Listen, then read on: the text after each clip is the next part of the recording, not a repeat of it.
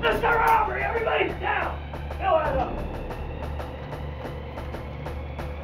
In the 1990s, Seattle, Washington was plagued by hundreds of bank robberies.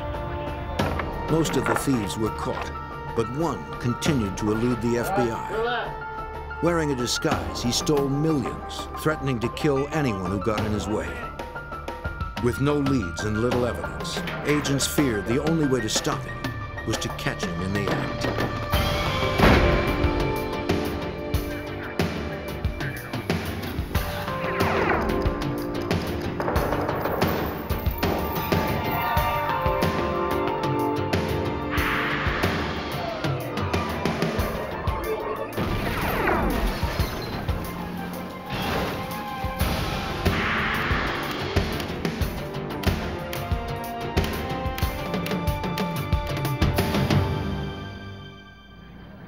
Every bank teller's worst fear is to stare down the barrel of a robber's gun.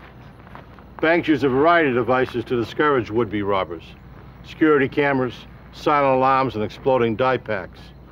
But when an elusive bank robber targeted Seattle's banks, none of these precautions were effective. I'm Jim Kallstrom, former head of the FBI's New York office. It would take cunning, precision, and patience to capture a master of disguise the FBI knew only as Hollywood.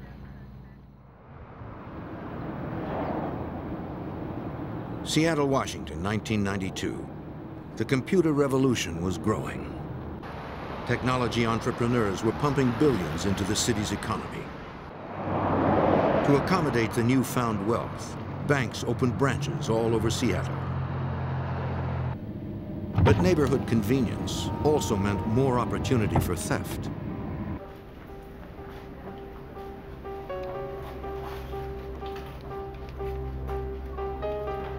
On the afternoon of June 25th, at Seafirst Bank's Madison branch,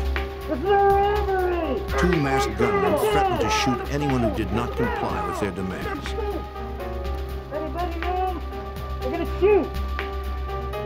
One trained his gun on the frightened customers, while the other forced a teller to empty her cash drawer.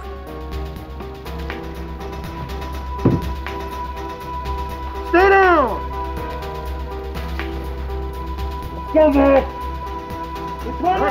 After the bag was filled, they demanded car keys from one of the customers who they had watched pull up. They warned the tellers not to hit an alarm or they would return and kill someone.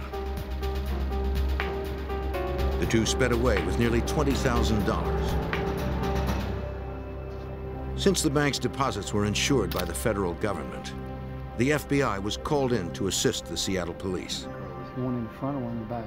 Because no alarm had been tripped, the bank's security cameras were not activated. Investigators had no photos of the suspects. Customers and bank employees described the gunman as being of medium height and build. One employee heard the man holding the cash call to his partner using the name Mark. The guy came to that door. The robbers had worn gloves, so no fingerprints could be obtained.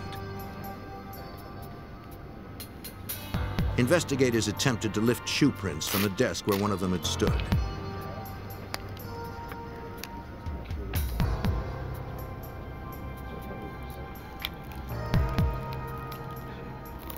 Partial treads were recovered, which investigators believed were made by sneakers. Agents recorded the license plate number of the customer's stolen car, a Cadillac sedan. Hours later, the stolen Cadillac was discovered abandoned in a neighborhood close to the bank.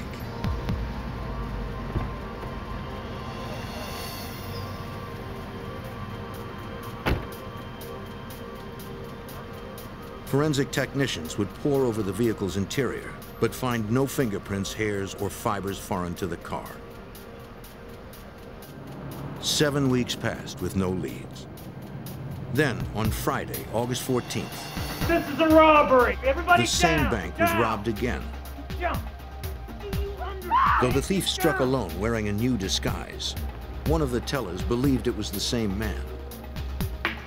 He appeared to be wearing theatrical makeup. We didn't trip off any alarms, did we? Fill that up. His take was more than $8,000, and it was just the beginning. Over the next 3 months, the same man hit 4 more Seattle area banks. Each time, a solo gunman wearing theater makeup, a hat, and dark sunglasses was responsible. He brandished a Glock 9mm pistol and threatened to kill anyone who tried to stop him.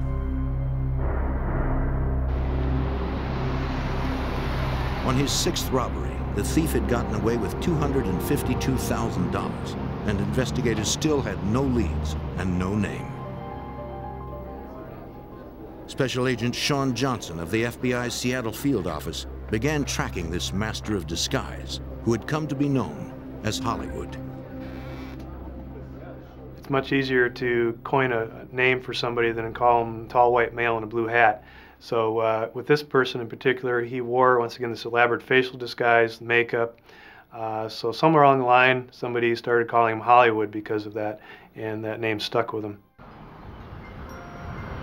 Hollywood had gone silent since he'd robbed Seafirst Bank's Hawthorne branch in northeast Seattle.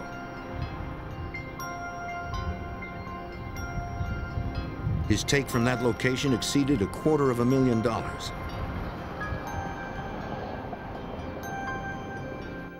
To date, Hollywood had grabbed over $320,000 from Seattle area banks. It's the same MO. I mean, look, it's the Authorities same had recovered none of the stolen cash, and they still had no clues to his identity. As the months passed, investigators wondered if he had quit or moved on to another city.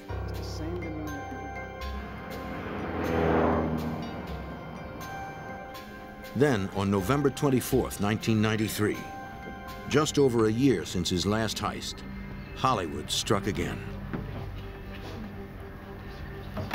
Brandishing his trademark Glock pistol, Hollywood herded the customers together. Don't move. Money on the counter. He returned to Seafirst Bank's Hawthorne branch, the bank he had previously hit for more than $250,000.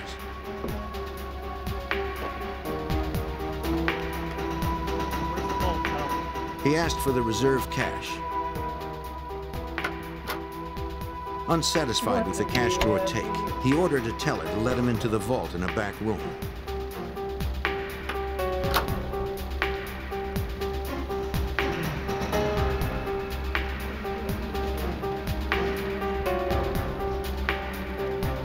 Hollywood emerged with nearly $100,000. Again, he threatened to kill anyone who hit an alarm. No one disobeyed his orders. When Hollywood came into the banks, he was very much in control. He was polite to a degree, but it didn't make people comfortable. They were very afraid that he would use the weapon. He brandished it. It actually pointed at a number of people during the course of the robberies. So we knew that he was not afraid to show the weapon and also to possibly use that weapon against somebody who didn't obey what he told them to do. Security strategies in Seattle banks at this time included using marked bills to trace stolen money. Another tactic was dye packs. Hidden inside a stack of bills, the packs contain red dye and an electronic charge. All right, it's going to work for you. Just underneath one sack. The pack detonates and stains a thief when he crosses sensors at the bank's exit. Safe is tied in. Silent alarms made it possible for tellers to call the police without alerting the robbers. Wait till they get out. Once you press that button, Video cameras monitored every corner of the bank. They'll take a picture about every 7 seconds. So far, Hollywood had somehow managed to defeat all these measures.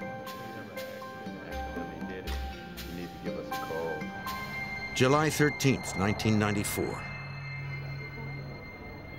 Hollywood attacked his 10th bank in 2 years. He used a stun gun to threaten bank employees. A teller risked her life pushing a silent alarm. 754 North Independence, Westlake Bank and Trust, robbery in progress. Hollywood looted the cash drawer, unaware that patrol units were racing to the scene. Shut up and don't touch any buttons! Kilo 83, don't touch anybody. Go.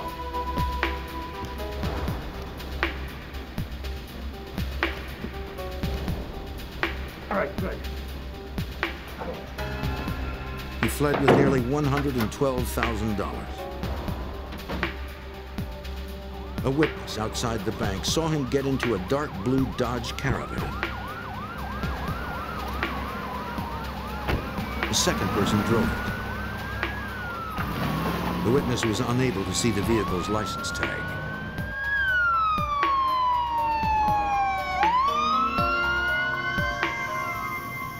After police secured the scene, another bank employee arrived for work. Oh, very good, thank you. Just tell me what you saw. He told police about an incident on the previous day. The employee noticed a man taking notes in front of the bank, standing next to a blue Dodge Caravan.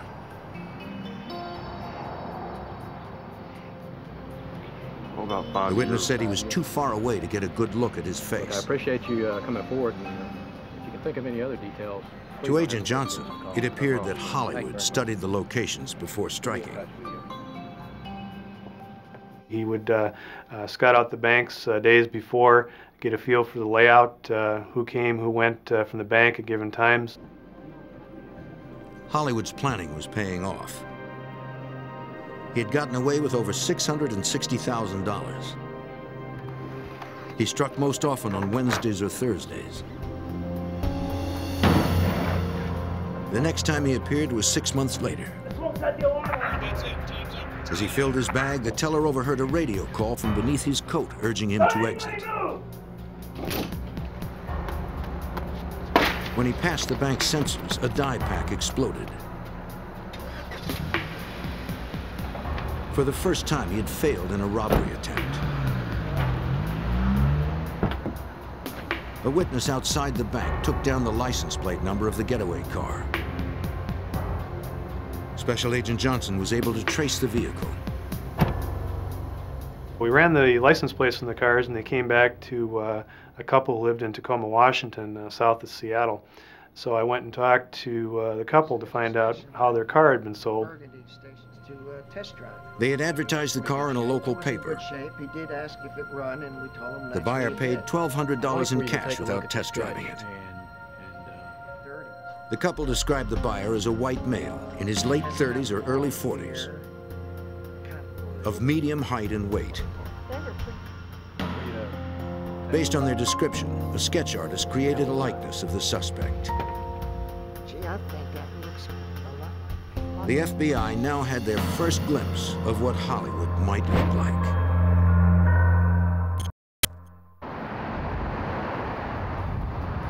By the spring of 1995, a masked Seattle gunman had robbed 12 banks of nearly $1 million and left behind few clues. Investigators dubbed him Hollywood for his use of disguises and theatrical makeup. The only lead that agents had was a sketch of what they believed was the face behind the mask. Special Agent Sean Johnson looked for a pattern. If he could figure out similarities among the banks Hollywood robbed, perhaps he could predict when and where he would strike next. I went back and visited all the banks that Hollywood had hit since June of '92. What I was looking for was some commonality. How many doors were in the banks? What was the layout of the lobby? Where was the vault located? Was it downstairs, upstairs, on the main floor? What was the size of the parking lot? Was it adjacent to the bank? Was it across the street? What kind of street was this bank located on? Johnson discovered that most of the banks were in commercial districts where area businesses made their deposits. The banks also bordered residential areas. This enabled Hollywood to blend into the surrounding neighborhood without arousing suspicion. He liked 3 areas of the city primarily, the northeast part of town, Madison Park, which was just outside of downtown, and West Seattle. So once again, looking at the types of banks he hit, the branches themselves, and areas of the city, we came up with a pattern of likely targets.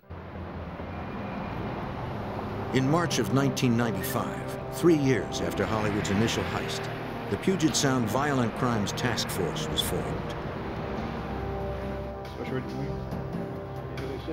Staffed with investigators from 5 different agencies, they had one goal in mind: to take Hollywood off the streets. Hollywood struck most often around noon, and almost always on the last 3 days of the work week. 4 of his past 5 robberies occurred in late January or early February. Agents calculated that Hollywood appeared to be going through about $20,000 a month. Detective Mike McGann joined the task force in June of 1995. McGann knew the streets and had many bank robbery collars to his credit. It was my belief that at least 95% of the people that I arrested were narcotics users. The other 5% I believed to be gamblers, thrill seekers, professionals, or people that were working out of sheer desperation. Where I'd classify Hollywood was that he was a well-trained, well-disciplined professional. McGann pored over the security camera photos of Hollywood. He noted the weapons he brandished were a 9mm Glock and a stun gun.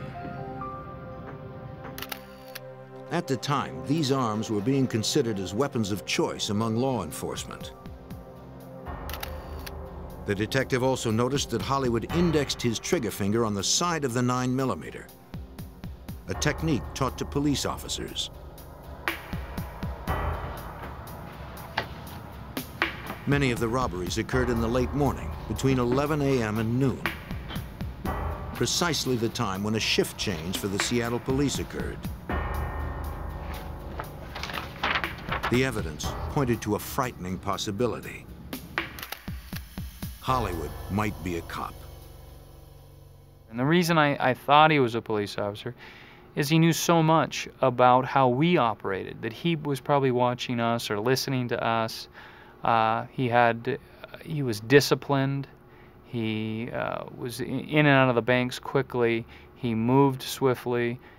He just knew a lot about the policy procedures of the bank.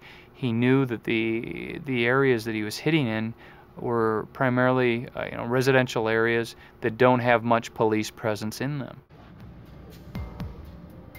Then something else caught his eye. He noticed that Hollywood was wearing a radio on his belt. If Hollywood was communicating with a walkie, perhaps police could intercept the transmission. The detective contacted an electronics expert known as the Glitch. With his help, McGann hoped to gain an advantage. Rectangle, gray, brown, right there. I had sat down with this person and showed him the surveillance photographs of Hollywood and the two-way radio he had, and he was able to determine the frequency most common to those radios that he would work off, and it was 2 different frequencies. The Glitch offered to rig up a scanner in McGann's unmarked car. By eavesdropping on Hollywood, investigators hoped they could pinpoint his whereabouts and catch him in the act. The idea didn't work. Special Agent Johnson was stationed outside a bank in northeast Seattle, monitoring the radio, when Hollywood and an accomplice struck elsewhere. It's about 11:30. I was going to break off about 12 o'clock, and all of a sudden I heard the Seattle police radio saying we've had a bank robbery, First Interstate Bank, and that was about 2 miles from my location. I heard the physical description. I knew at that point it was Hollywood, and he had come back on one of those 3 days I predicted a year before, and we dismissed him. A bystander outside the bank got the license number. Like his first robbery, the getaway car was found in a neighborhood near the bank. The FBI traced the car back to its owner, who said he had sold it to a man for cash a few weeks earlier. I had the owner come up and look at the vehicle, and I said, "Is there anything different about this car from when he sold it. And he says, sure. Overall condition of your engine compartment here, is anything... The owner noticed the car had a new battery. Different here? You notice any difference? I was about to say. Agents found that the car had been wiped down inside and out. The owner also noticed that 2 of the tires had been replaced with newer ones. So I went to trace the tires, found out they'd been bought in Tacoma, Washington. The battery had been bought at a Sears store in Tacoma about 2 days after the car was purchased. So I knew at that point that these people, whether it was Hollywood and or his partners, were in the area at least 2 months before the robberies. Working with a sketch artist, the owner described the buyer. Investigators now had 2 composite sketches, but they were still no closer to catching Hollywood. Supervisory Special Agent Ellen Glasser was brought in to head the task force. She made the decision to go on the offensive. It's one thing to put pen to paper and to put your thought processes at work and try to solve a case. It's another when you take a proactive posture in an investigation, knowing that you might get into a confrontation with somebody like Hollywood. The supervisor realized that a more aggressive stance would place her agents in greater peril. Hollywood had repeatedly threatened to kill anyone who tried to stop him. We knew he had a propensity for violence and figured that if he was going to these elaborate means to disguise himself to plan the robberies, that he probably would not necessarily give up easily as most others did. And we were concerned about safety of law enforcement and safety of customers and employees of the banks. Okay, he's taking a lot of care. More personnel were assigned to specific areas of the city, targeting the banks hit most often by Hollywood. So we came up with a game plan saying, okay, we're going to be out on the streets on Wednesdays, Thursdays, and Fridays between these periods of time, knowing full well that greed would probably take the better part of Hollywood and he would come back and rob another bank, even with the amount of money he'd already taken. On May 22, 1996, despite the increased presence of law enforcement, Hollywood hit the First Interstate Bank in the affluent suburb of Madison Park. It was his 14th known robbery. To generate leads, agents reached out to the community. We increased the reward to $50,000 that we were offering in the community for tips. We didn't want to have the media work against us. Now, we didn't want to glamorize Hollywood and cause copycat bank robbers to go out and rob banks. But we also felt that we needed the public. Agents saturated Madison Park with hundreds of wanted flyers. Perhaps heightened public awareness could also help eliminate that neighborhood as a potential target. Then, law enforcement could increase manpower in the remaining neighborhoods. The campaign yielded nothing. Hollywood had not surfaced in months. They consulted a police profiler to learn how Hollywood might react if and when he was cornered. Could be someone who is familiar or someone who was taken out of... Based on his broad knowledge of violent criminal behavior, the profiler told them that Hollywood would not go quietly. And it was very important for us to hear him say, this guy is going to resist arrest. This guy will not want to go into custody. This guy will fight you. This guy is dangerous.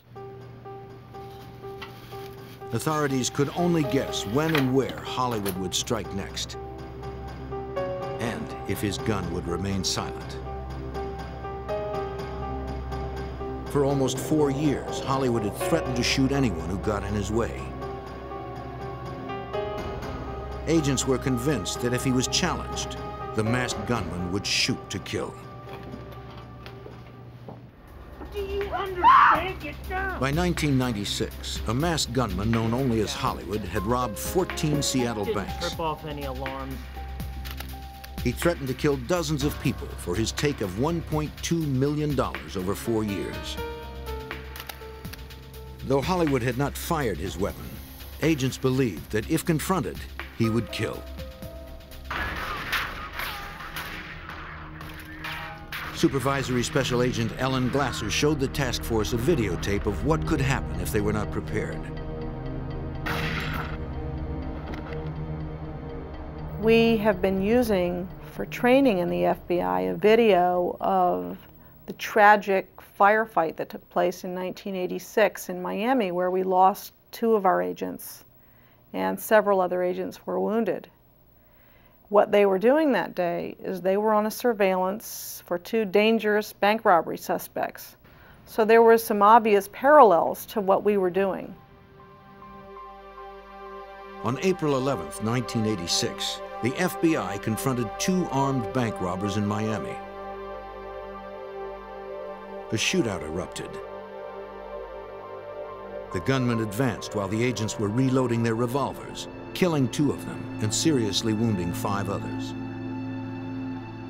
That Miami shootout was a reminder of how high the stakes were. We can't always be 100% prepared, but we should be thinking. Have a plan. All right, come on. Set. Moving. To avoid repeating the tragedy that occurred in Miami, Glasser developed more uniform procedures between the various agencies. The Seattle SWAT team trained alongside Special Agent Johnson. We did extensive training with them, firearms training, felony car stops, how to take people out of cars, different situations and how we'd respond to a bank robbery that Hollywood had committed. And that was all done under Ellen Glasser's supervision. And her #1 concern, of course, was the safety of all the people involved. Yeah. FBI, get out, get out, get out! Detective McGann knew they needed to make sure all personnel were on the same page.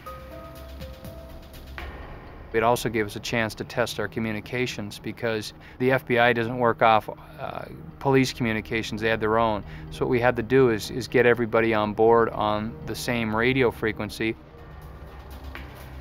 To prevent the danger of friendly fire, all personnel were required to wear clothing with emblazoned logos. It looked really good otherwise, but you had your head out just a little too long. As Thanksgiving approached, Glasser believed they were as prepared as they could be.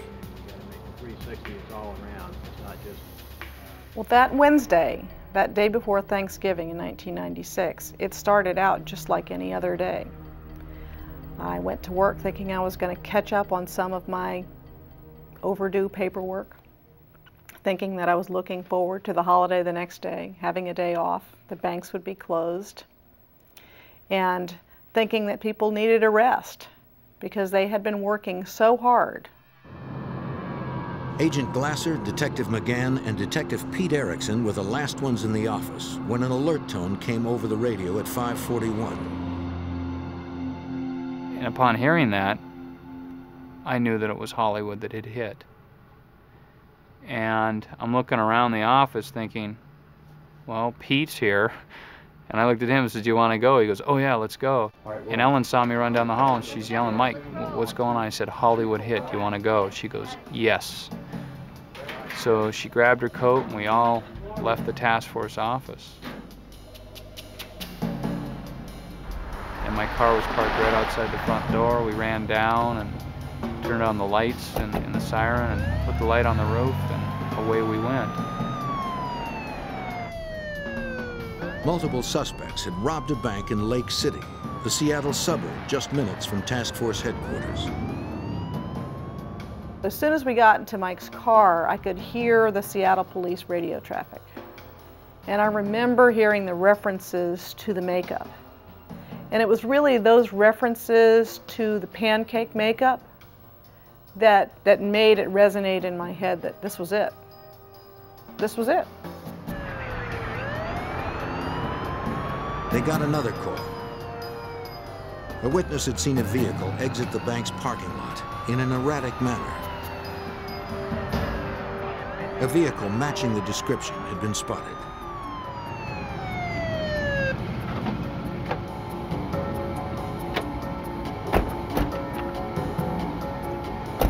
The Police believed they had found the getaway car.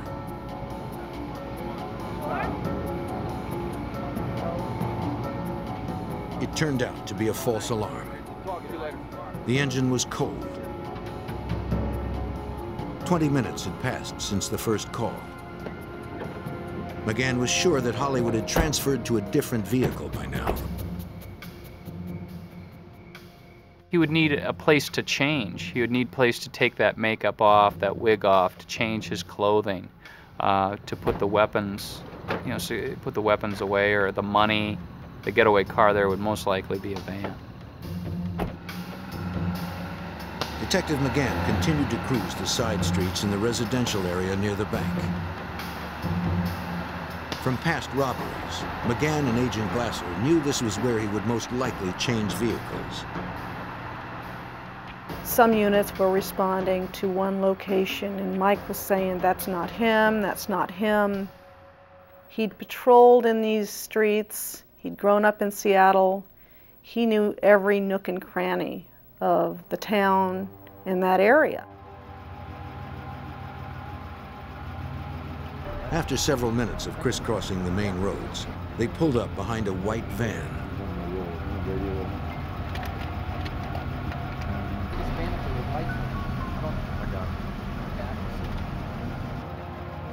And there was condensation on the insides of the windows. I mean, heavy condensation where the beads of water were dripping down on the insides of the van. But there were flashlights moving about the van, real quick light, and it had dark windows, tinted windows on it. McGann had a strong suspicion it was Hollywood. They called in to check the plates. The driver of the van ignored the emergency lights and pulled away. Dispatch. Vehicle. The investigators had no way of knowing how many persons were in the van, or if they had any weapons.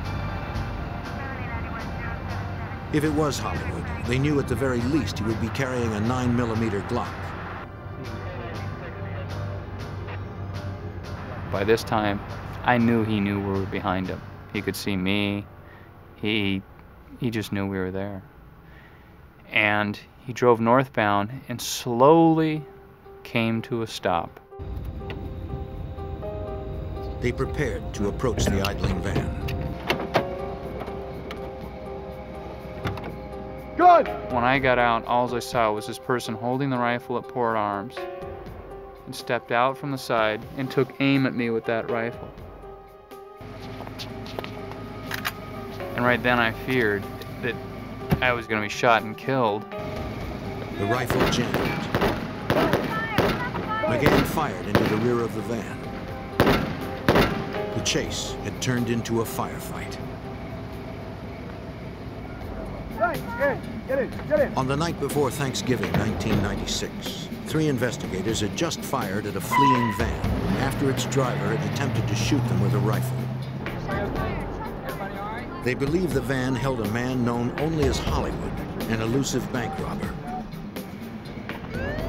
Special Agent Sean Johnson responded to the call for backup. My pager went off. I looked at it and knew immediately there had been a bank robbery.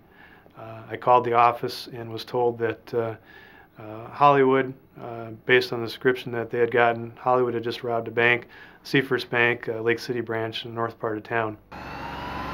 Still several miles away, Johnson raced to the location.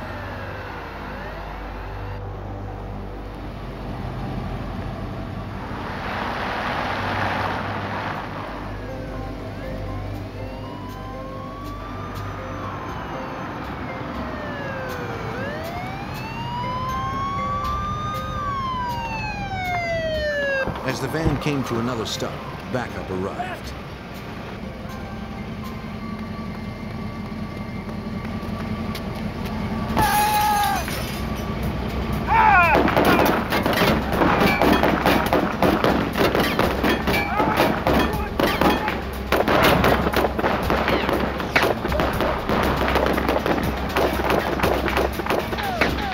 The gunman ducked back into the van and the chase resumed. Special Agent Glasser felt it was a miracle the three of them had survived unharmed. I think that's partially by the grace of God, because these rounds were found in the windshield of the car that was behind us, so they went right over us. They continued to pursue the unidentified gunman through the residential neighborhood. The agent updated their new position for approaching units.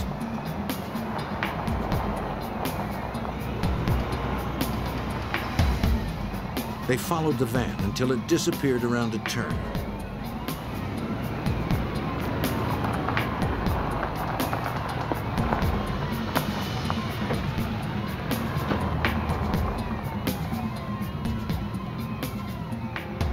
Fearful he might be driving into an ambush, McGann got out and continued the pursuit on foot.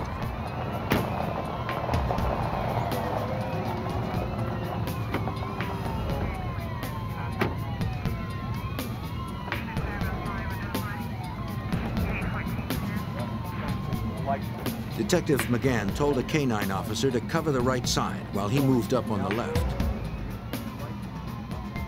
And I'm trying to think, am I doing everything right? I'm alive, there's no bullet holes in me, my coworkers are alive, plenty of help is behind us, and I knew plenty of help was in front of us coming at us.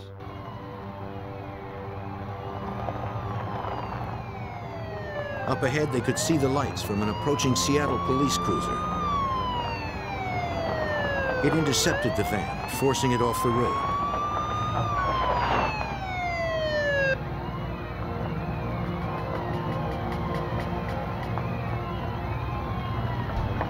The van had come to rest in the front yard of a house. Investigators still had no idea how many were in the vehicle. Right. Out of the van! Keep your hands where we can see them! Right. Doors are open! The side doors burst open, but no one came out. Cover me! Out of the van! Keep your hands out where we can see them! Keep your hands out! Two men, badly wounded, were pulled from the van. One suspect had taken 3 rounds. The bullets had penetrated his left shoulder, thigh, and stomach. The other had been hit in his right shoulder. When I looked down at him and said, "What's your name?" and he said, "Steve." I said, "Steve what?" and he said, "Steve Myers." And I said, "Are you Hollywood?" and he says, "No." The other suspect was taller and heavier than the gunman from the security camera photos. Police believed he was not Hollywood either. The detective turned his attention to the van, but no one else was inside. And I'm thinking, where's the third suspect? You're saying the suspect got out. Are you positive? And they're saying, yes, he got out when he saw us. He took off. So I'm thinking, oh my God. Investigators quickly organized a search, both on the ground and in the air. A third suspect, probably Hollywood, was on the run. Police believed he was armed. They did not know how far he could get if he was wounded. As the search continued, a forensics team processed the van. And in the back of the van, there was a guitar case that had been converted into a gun-carrying case, and a blue nylon bag that had money in it. And it was a big bag of money. The robbers had left behind more than $1 million. They also found pieces of a latex mask, most likely belonging to Hollywood. Scattered around the blood-soaked interior, investigators found an assault rifle, a semi-automatic shotgun, 2 pistols, and several boxes of ammunition. Hollywood's Glock 9mm pistol was nowhere to be found. Could have taken hostage in a house, yeah. That did cross my mind, that, you know, maybe he ran into a house and was holding a family hostage and would hold them until, you know, the early hours of the morning, or until traffic died out, or he could be watching us. He could be one of us. Wherever he was and whoever he was, Hollywood had eluded the FBI once more. After 4 years of pursuit, the masked bank robber known as Hollywood had eluded capture again following his 15th known bank robbery. But 2 of his accomplices had been taken into custody. One was identified as Mark Biggins. Biggins had been Hollywood's accomplice in 3 of the robberies, including their first. He wore the Reagan mask. The other accomplice was Steve Myers, the man who drove Hollywood's getaway cars. Special Agent Johnson pressed Myers for Hollywood's real name. You need to tell me who this person is, where he is. And he finally said, okay, I'll tell you. The person you're looking for is Scott Scurlock. Scott Scurlock wasn't a police officer. He was a local actor. Agents moved in on his 20-acre ranch in Olympia, Washington, an hour south of Seattle.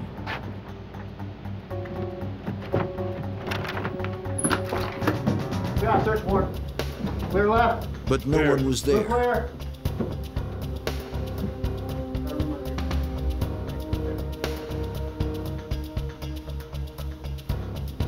Investigators found a semi-automatic 9mm Glock. Okay. Secured up. And our 9s. All right, check it out. Agents recovered $23,000 in cash.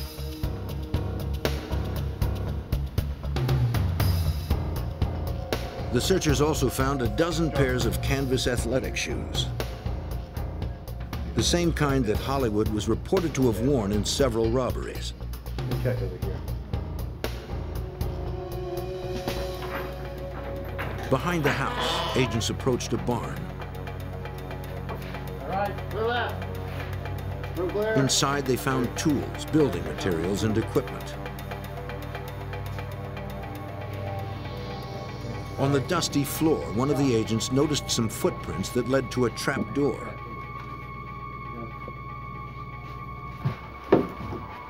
It opened into an underground chamber. See a light switch anywhere? Right here. Agents had no way of knowing if Hollywood was hiding there with a gun.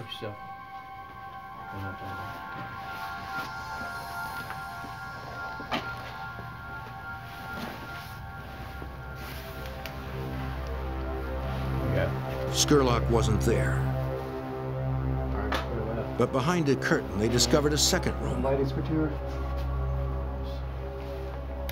It was a complete makeup studio.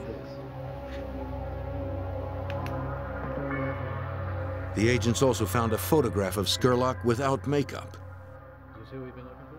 It's gotta be. Is this Hollywood? That's the man. It's gotta be him. Behind the barn, Special Agent Sean Johnson and his team came across a large treehouse. It sat about 60 feet up into the trees. It was built on 7 cedar trees. It consisted of 3 stories. It had numerous ramps that extended out from the treehouse. It was something to behold. Agents searched the treehouse. They found no sign of Scurlock. Police were still patrolling the neighborhood where the shootout had occurred the night before. Searchers had combed the area, but found no trace of the fugitive. Then a report came in that a man had spotted someone hiding in a camper behind his mother's house. Come out of the trailer. Police responded and approached the camper. Sir, police officer, come out of the trailer. They identified themselves, but received no response. An officer emptied a can of pepper spray into the window.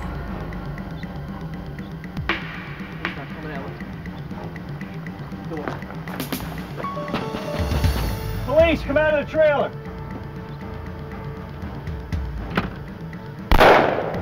A shot rang out. Chief, get your back up. Police set up a perimeter around the camper and called in reinforcements.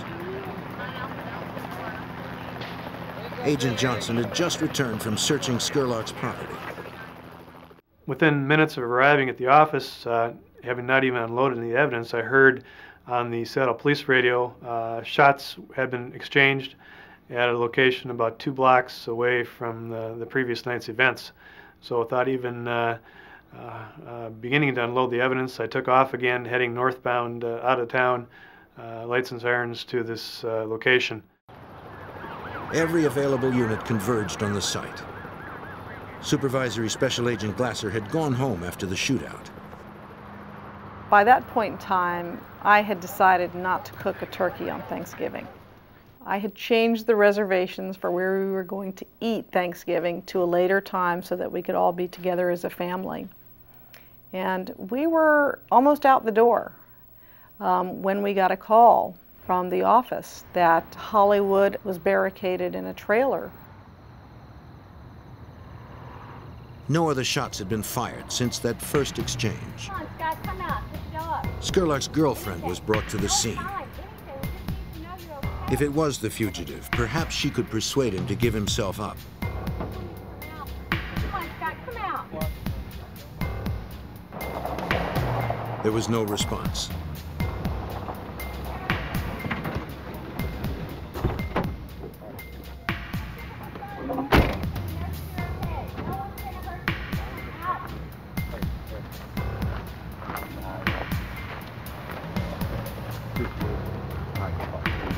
Nobody knew for sure who was in the camper.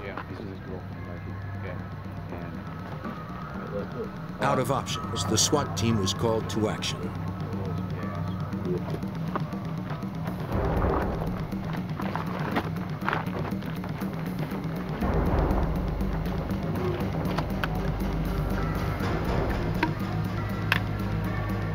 Hoping to flush out the suspect, they fired 2 rounds of tear gas into his refuge. They heard nothing.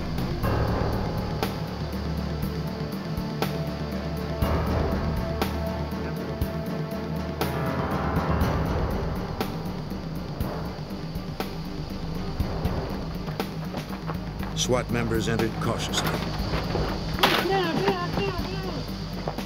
And the initial radio communication from the SWAT team said there's lots of blood, but we see no body. And my first reaction to that was, is this guy a ghost or what? How can there be no body?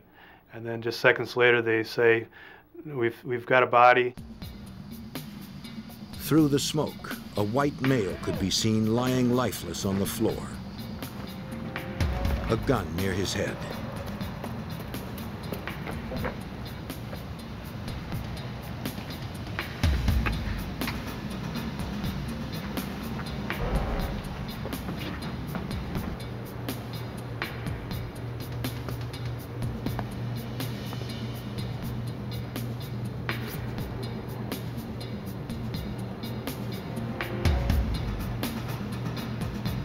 Scurlock's photograph was compared to the body.